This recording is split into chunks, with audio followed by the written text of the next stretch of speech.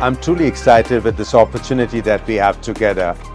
The world around us is changing. We are upon an industrial revolution. It's a revolution where intelligence is upon us, and I'm so excited that Thapar Institute has taken a step forward to translating their vision into reality. We've come together where we're going to have infrastructure available for students, for professors, for teachers, for researchers to use it. India has all the potential to be the intelligence capital of the world.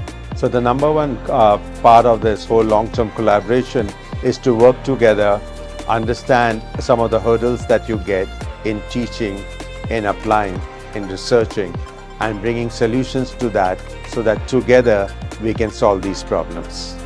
I think the most important part is that the students are getting literate on AI. And the way to look at AI is intelligence.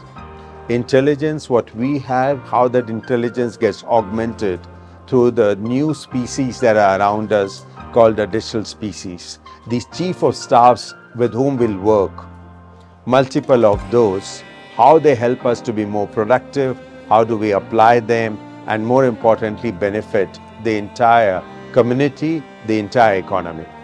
So for everyone at the university, it is bound to make a difference.